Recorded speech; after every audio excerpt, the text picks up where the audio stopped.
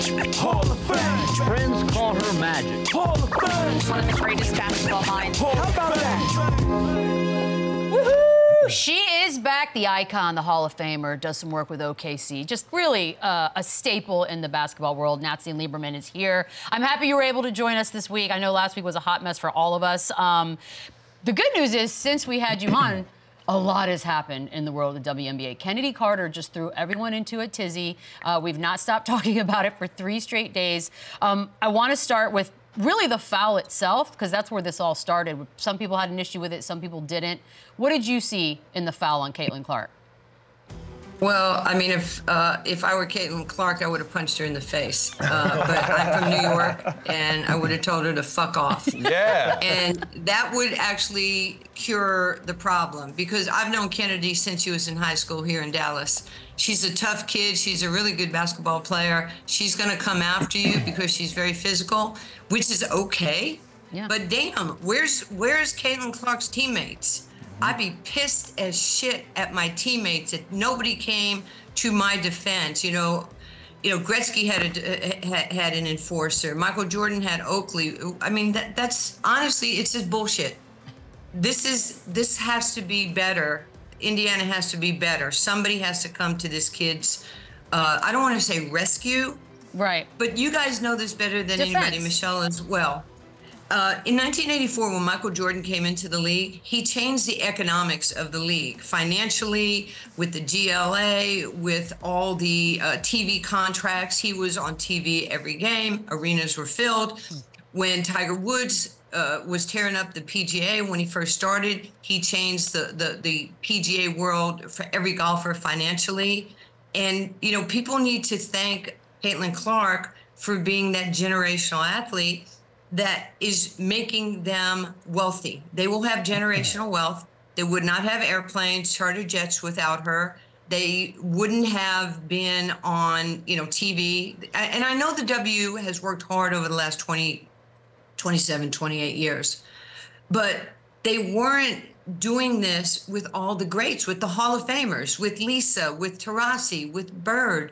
It was still sporadic, with some of the greatest players in the game. But Caitlin has caught the interest of the common person, both women, men, children, and we need to celebrate her, not tolerate her. She's a great kid. She's like LeBron. She doesn't want to, mix it up with people, although she could. But, they don't want to hurt their image. But somebody needs to do something. Look, back in 1997, I was a 39-year-old rookie for the Phoenix Mercury in the W. And there was a player in New York, Rhonda Blades. She played at Vanderbilt. Rhonda called me. She goes, man, Spoon is jacking me every day in practice, Teresa Weatherspoon, who I adore.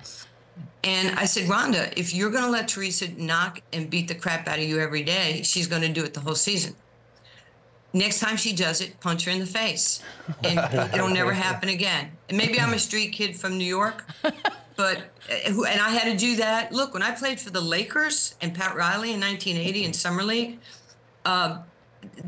in my first practice, legendary Pat Riley 3-hour practice, the guys were very physical with me. I mean, Lou, Chandler, you guys are big, strong, and I was getting roughed up.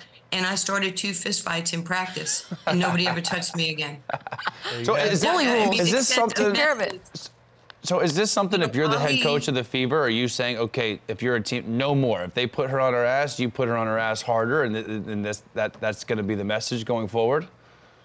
Well, now, the answer is yes, Chandler. My first year coaching in the league, I never had a technical foul in the WNBA as a coach. And Doug Collins called me down to his office, and he goes, hey, you got to go up there and you got to get Tom Wilson to put 25 T's in your contract. And I went, why? He goes, because your players got to know you got their back, and you're going to have to take some T's. I just did not know this. I started yelling at the officials just for the hell of it. So my players thought that I was like there for them, even though I thought some of my players were idiots. But I was like, you can't do that. Blah, blah, blah. You're going to need to give me a T. And it's just the way it went. So, yeah, coach is going to have to take some T's. She's going to have to talk to some of her players and say, do not let that happen again. And that's just the way of the world. You got to have somebody protecting your superstar, and she is a superstar.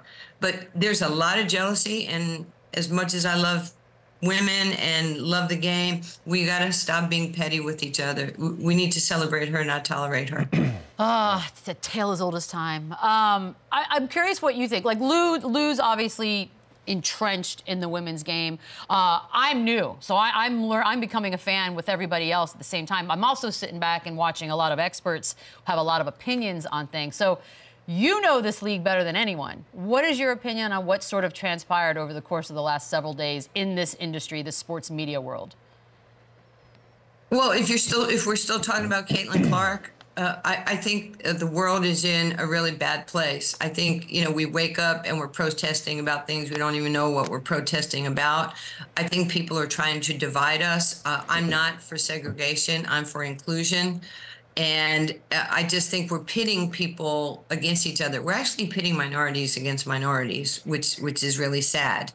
So I think we have to take a step back and take a breath. What is it that we're trying to get out of this thing called a career? At best, you get maybe 20 years. Sue Bird, Taurasi, they're an anomaly. I played a 39 and 50. I'm an anomaly. But what are we trying to get out of this? And we have to do this together, because nobody who's great has ever done anything by themselves. So the league is doing great stuff, but they're making so many things racial at this point.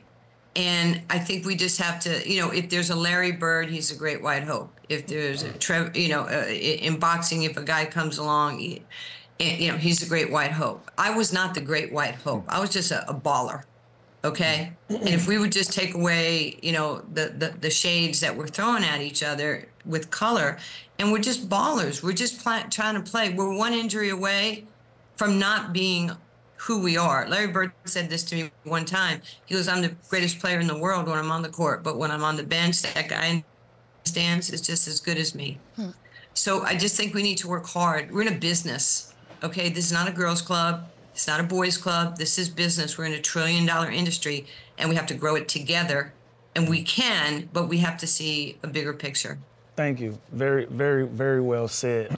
Nancy, I want to switch gears over to the Thunder. Looking back on their season and all the success they had, would you consider it a successful season despite them being upset to the Mavs in the postseason? It was tremendous, Lou. I mean, really, Sam Presti did such an incredible job with, putting the dynamics of this team together. Winning is hard in this league. And to go from winning 17-plus games from the year before and then getting to the series with the Mavericks, it just said a lot. Sam even said it the other day. He had a little bit of a misstep with bringing in Gordon Hayward. Think about it. If OKC gets Gafford or PJ Washington, that changes the whole dynamics of that series. But Nico Harrison gets them, and look where the Mavericks are today. So the future in Oklahoma City is so bright. Think about this, guys. And I say, guys, you too, Michelle. I know. Kawhi, right? Kawhi wanted to win now. So, he says, we got to get Paul George. So they trade that young SGA, to Oklahoma City for picks and for Paul George. And, look what Shea's done. I mean, I joked with him one day, he's 25. He's about to age out at Oklahoma City, because these guys are like 19, 20, 21, 22. They are like tighter than tight. I mean, they're unbelievable, that team. Chet was better than advertised, right? He kind of surprised us. I think I might screw this up, but he was the only player in history to have 100 threes, 100 blocks, and 100 assists for a big. It's pretty unbelievable, right? With all the great players in the league, in the history of the league. He changed the dynamics defensively at the rim. He can block your shot, he can change your shot, and he can get in your head. And that's a stat that we don't see on a sheet. SGA is like a poet with the ball. Jalen Williams, J-Dub, he got so much better from the year before. And Coach Dagnall, I gotta be honest. This guy is like it's taken a master class. When every press conference or every time I'm around him, he's brilliant. The guys really like him, and I'm gonna get to the Lakers coaching. So the players, they adore this man. He can be firm, but he can be fair. But he's got their back, and you have to have great interpersonal skills with players. I mean, they'll give up a little X and O's if they know you care about them, and they have that going in Oklahoma City. They're destined to be a championship team. Yeah, Nancy, we had Isaiah Joe on the show yesterday, and he was basically talking about how it feels like an AAU team sometimes. Yeah. They're all so close. They all hang out. They all just want to win. The one weakness that they did have this year was rebounding, and they got out-rebounded in the postseason as well, which we kind of knew was going to happen with playing Chet at the 5 and kind of thin in that position. Is there someone you saw this year? I know you mentioned Daniel Gafford. Is there like a big you kind of had your eyes on where you're like, man, we should go after this guy this summer and kind of add that beef down low? You know, it could be an experienced NBA guy, but you know, I think Sam is at the point now where he still has so many picks that he can package this up.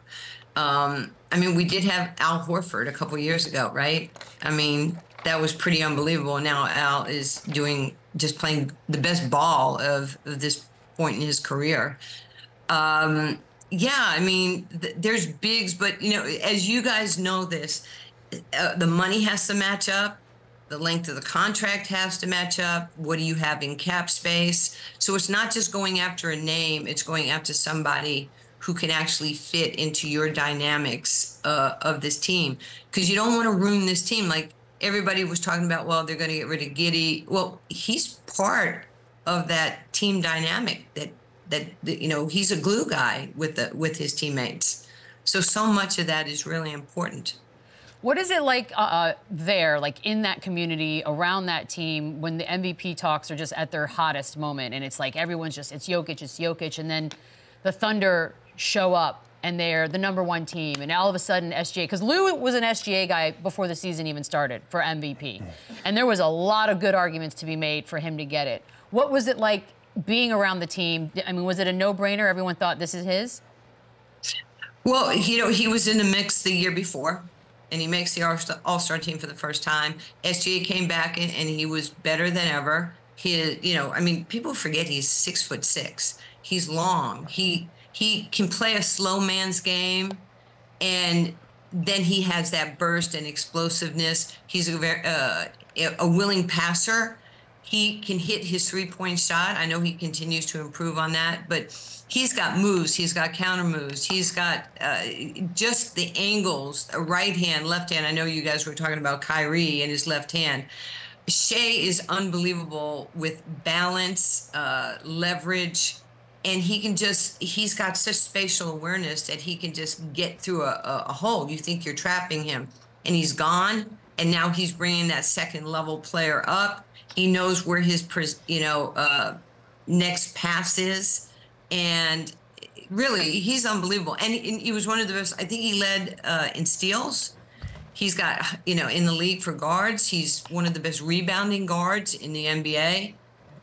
Tremendous defender. And if you know, when you have Chet, you can actually play harder, right, Lou? When you got a big guy, or Chandler, you got a big guy on the inside, you can really play hard on the perimeter. Because if you miss, if you get attacked, there's somebody behind you to clean up that mess.